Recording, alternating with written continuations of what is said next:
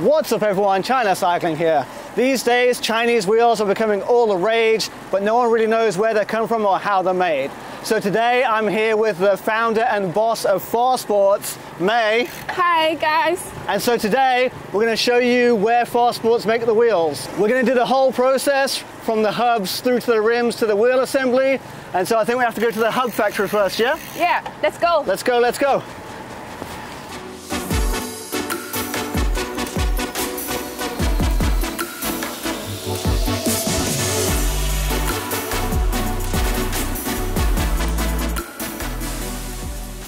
At the core of every wheel set is the hub. As well as using hubs from big brands such as DT Swiss, Farsports also have their own hubs with ceramic speed bearings, which they produce at their latest investment, a brand new hub factory on the other side of Xiamen.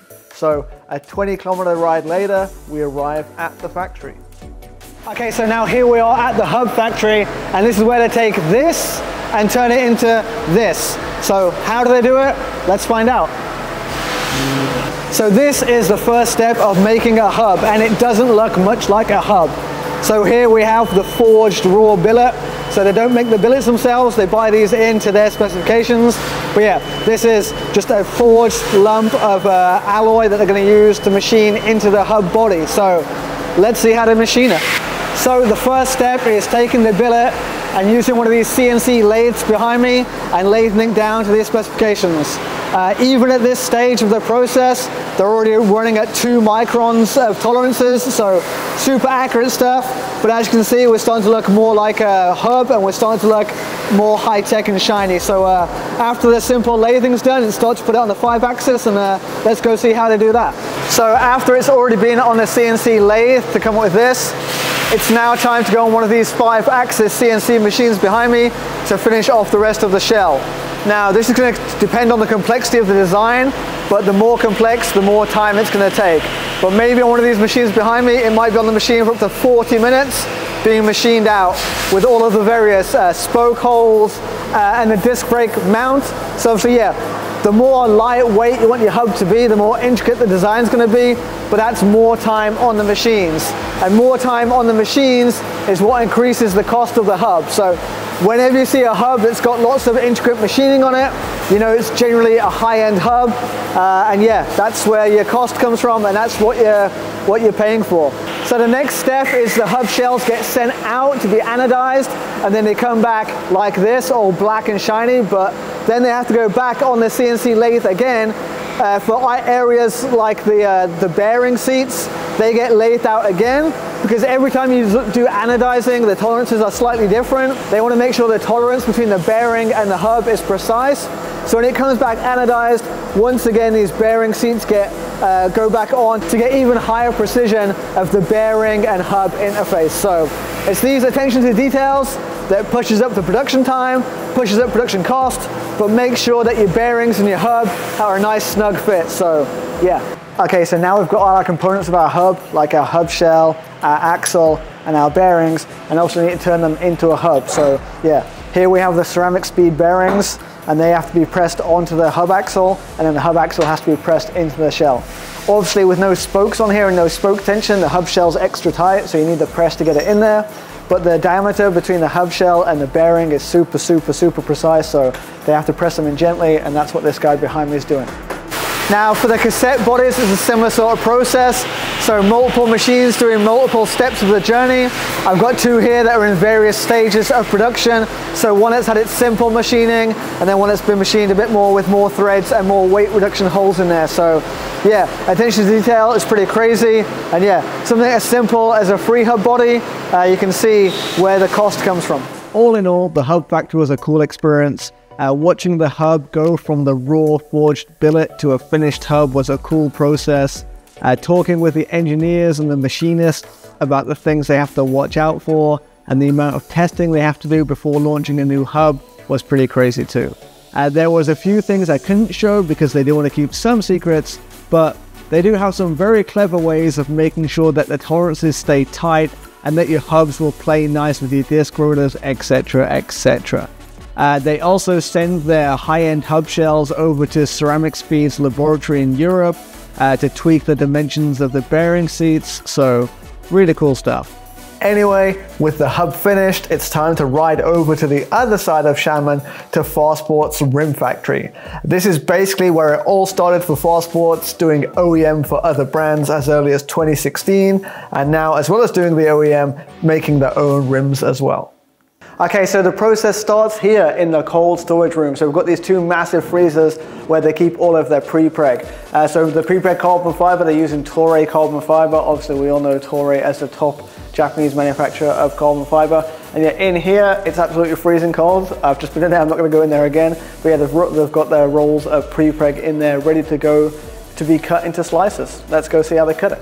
Okay, so here we are in the cutting room. So here they get all of the sheets of pre-preg that we showed before and basically cut them up into the shapes and also lay them up at the angles they need. So obviously every wheel, they have basically a list of different slices and different sizes of the pre-preg that need to go in there. And so these guys, they take that list, they know what the guys building the rims need. So they'll build up different layers like a sandwich of the carbon to get the right strength that's needed by the designers. So they have UD, they have 3K, they've got 12K, they've got all these different things at their disposal. And then they can also have different levels of carbon. So you've got T700, T800, and then also they can change the angle of the carbon as well. And then for pieces that need more precise cutting, they've got this machine cutting here, so they can program in the exact length they need, and then this machine will then cut their carbon strands to the exact length that they need. Now, one thing you'll notice in every room, every step of the process, they have these huge TVs, and these huge TVs are part of the QC system. And so basically on it, it'll tell them like all of the QC statistics from every step of the process. So how many of the rims failed the QC at this process or that process, and then that allows them to analyze this data and then improve parts of the production process. So if they have a rim, for example, that comes out and a piece of the carbon in the rim is too small, when they inspect it, they know the problem's in this room and they can fix that problem for the next batch or whatever. So yeah, all of their statistics, all very data driven and everything monitored down to the last detail. So now this is like a little warehouse for all the strips of carbon that have been cut next door. And so you've got different shapes for different rim widths and stuff. And it says on them like how thick it is, what carbon it is, what the angle of carbon it is. So you can see we've got bits here for like the side of a rim, and then we've got some bits for the whole going around the rim here, super long pieces. And so next door, when they're building the rim, they see what rim they're building, they come in here, they grab all the pieces they need for the rim, and then they go onto the next stage to put it into a mold. So let's see them put it in the mold. So now this is the room where they're doing the layup. So they take all the pieces of carbon from the warehouse we just saw, and then they're putting it into this mold here. So on every desk, they have a piece of paper that's about the rim they're building. It tells them all the different steps to build the rim, which pieces of which carbon go first, where it's supposed to be, and all that stuff. So these workers here are following those like instructions and then putting the pieces of carbon into this mold. As they put it into the mold, they're using a hairdryer to get the carbon more pliable, and then also using some tools to make sure that all the carbon is compacted properly, and then there won't be any air bubbles or anything when they're done. So it's a bit of a laborious process. It takes maybe an hour to do the layup for one wheel, but you know, you've got to pay attention to every single detail, because when you're trying to make the rim as light as you can, you try to use as less material as you can. But obviously, the less material you use, the more precisely you have to put it in there. Okay, so now once they've laid it up in their little mold thing, they take it out and they put it on this rack. This rack is like the raw laid up rims, but even at this stage, it's getting QC'd, making sure all of the plies have been put in the right place. And after it's QC'd, it gets put on this rack, ready to go in the mold to be baked. So I see they also weigh it at this point too.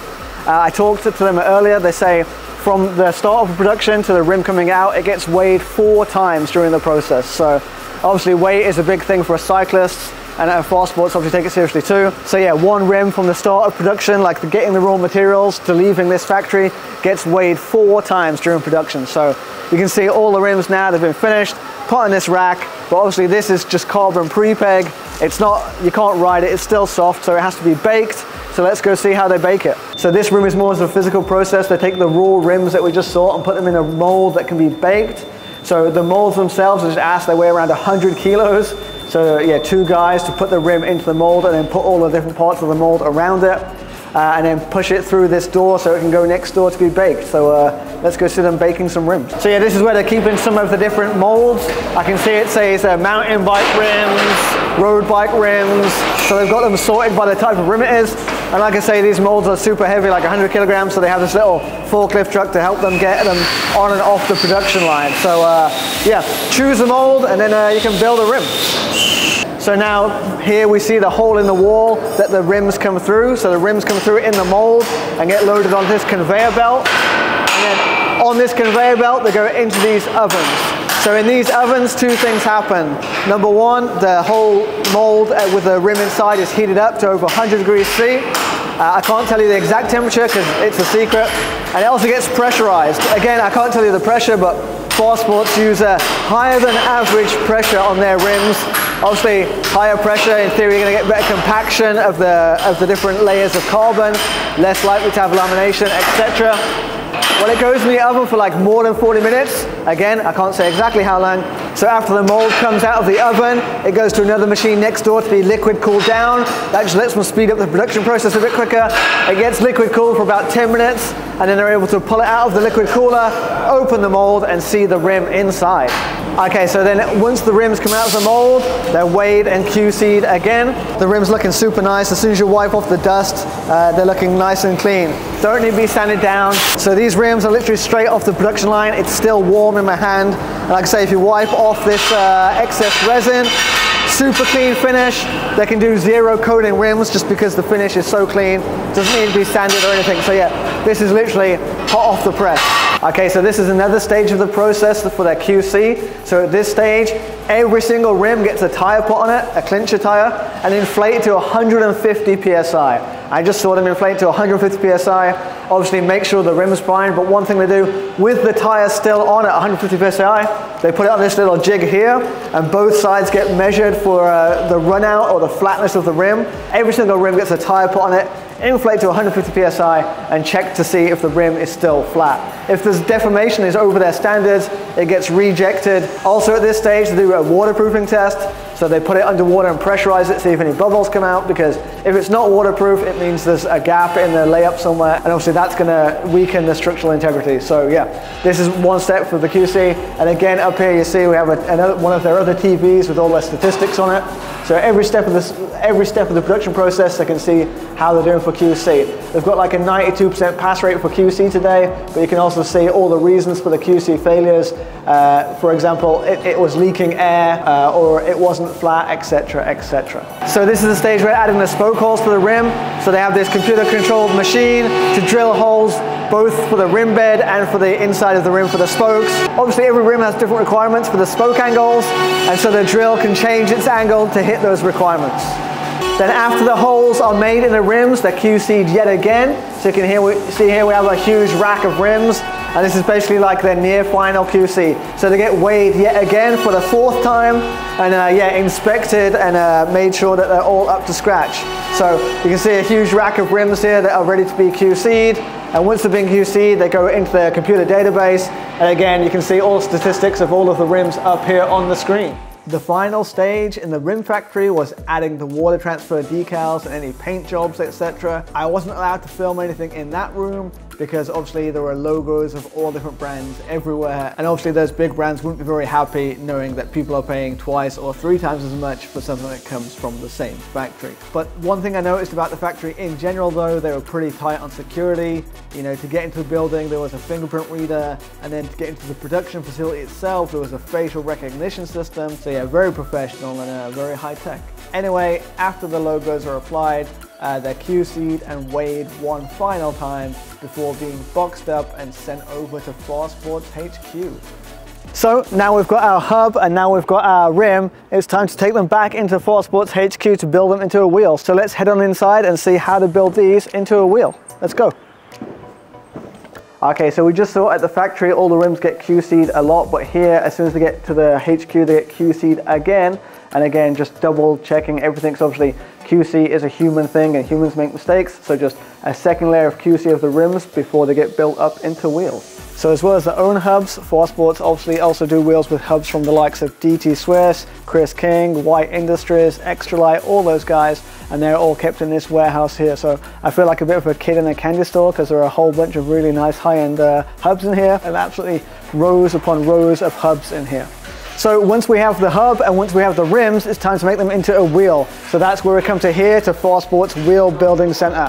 As you can see on the wall here, we've got a huge amount of rims, all the different rims that they can build up into various different models of wheels. And behind us, we can see the wheel builders busy at work. So let's go take a look how they do it. So the first step of the wheel building is the rough build. So these guys behind me, if the rim has no holes in the spoke bed, they use a magnet to pull through all of the nipples and then basically roughly put the spokes through the hub and attach them to the rim loosely. Once they've done the quick loose rough build, they'll put it on a rack and it's time for the wheel builders to do the proper wheel truing. So after the rough build of the wheels, it's over to the master wheel builders to give them the proper truing.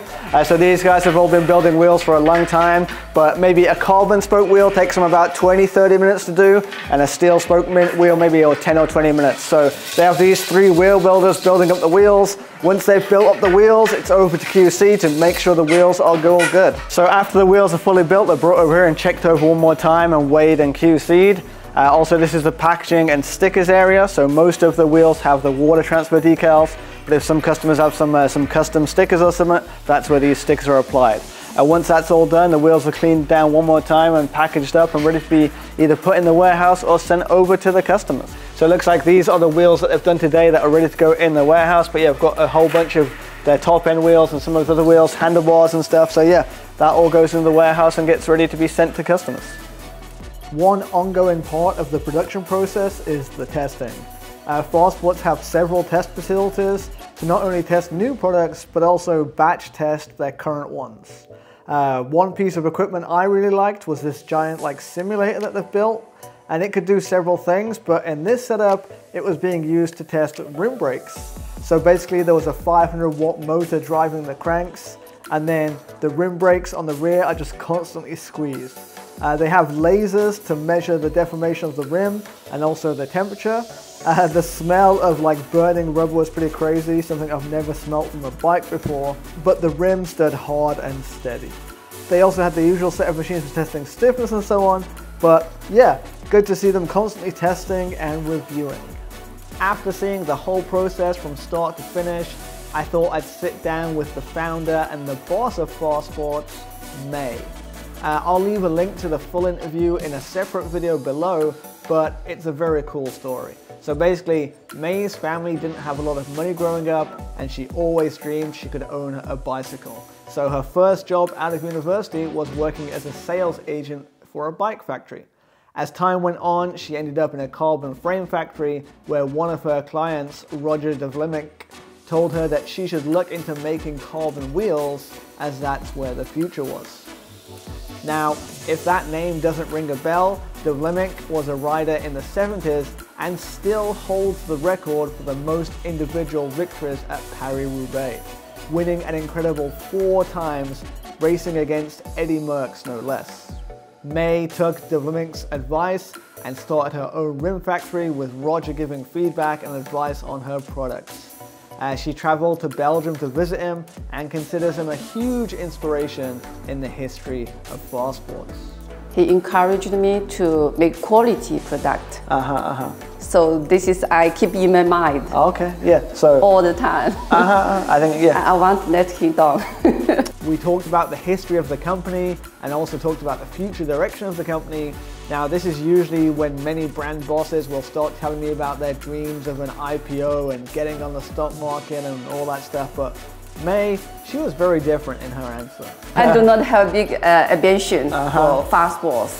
What I care about is make my clients be happy, satisfied with our products. This is my care about. I want happy customers, not more customers. Okay. Like I say, the full interview is a little long, so I'll put that in a separate video. But if you want to go check it out, links down below. Okay, so now I hope that has given you a look into how Farsports make the wheels. I hope you learned something. I definitely did. If you have any questions, let me know in the comments down below. And if you enjoyed the video, of course, give it a thumbs up. If you're not subscribed, make sure you subscribe. And yeah, I'll see you next time. China Cycling out.